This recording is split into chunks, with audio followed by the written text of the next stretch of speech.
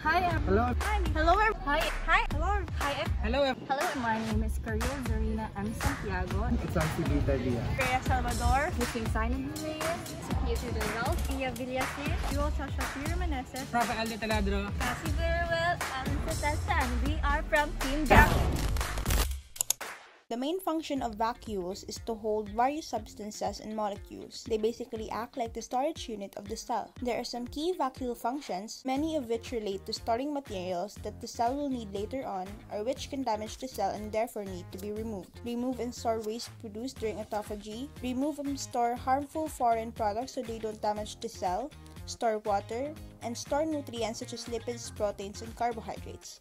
The cafeteria functions as the vacuole on the campus because this is where the various foods and beverages are kept. Additionally, there are trash cans with labels for students to put their waste in, which will be removed soon by the canteen personnel. Cytoplasm. The cytoplasm is a gel-like fluid inside the cell.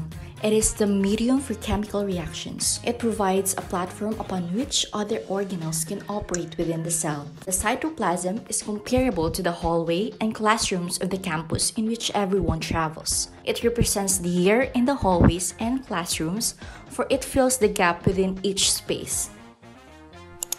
Vesicles are fluid or gas that is surrounded or enclosed by a lipid bilayer. Transport vesicles are responsible for the movement of proteins between organelles within the cytoplasm and outside the cell. They deliver proteins to the Golgi apparatus.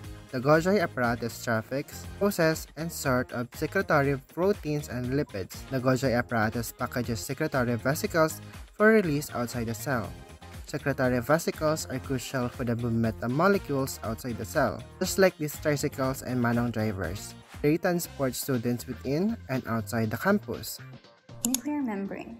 It acts as a barrier that separates the content of nucleus from the cytoplasm. The dean's office represents the nucleus. The building that surrounds the dean's office is comparable to how the nuclear membrane works inside the cell.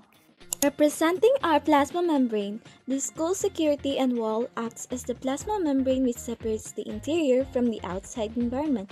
It can also be called as the cell membrane. It allows certain molecules to pass through them more easily than others. Just like our security guards allow the students and staff to go inside our school easily, they also escort out people who are troublesome. Just like our plasma membrane also transport toxic substances out. Mitochondrion is an organelle within eukaryotic cells that produce adenosine triphosphate, or ATP, the main energy molecule used by the cell. For this reason, the mitochondrion is sometimes referred to as the powerhouse of the cell. As a representation of this organelle, I present to you power lines which produces electricity that gives energy to the whole school. The endoplasmic reticulum is like a hallway, because it is a passageway for proteins to move in and out of the cell, just as the hallways is a passage to move around in a room. Ribosomes are micromachines for making important proteins. Ribosomes are like teachers in a university. They absorb information from different sources, then create knowledge that they share to students. Because of that knowledge, we can consider that teachers are producing new students, and that students can be considered as the important protein produced by ribosomes.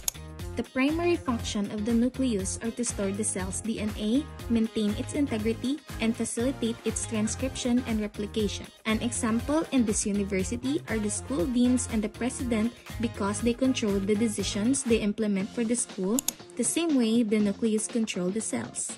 Lysosome is responsible for breaking down excess and worn-out cell parts. It involves degradation and recycling of cellular waste, just like this garbage bin. It gets rid of waste, keeping the garbage in one place, and help prevent hazard and will result in a neat and tidy university campus.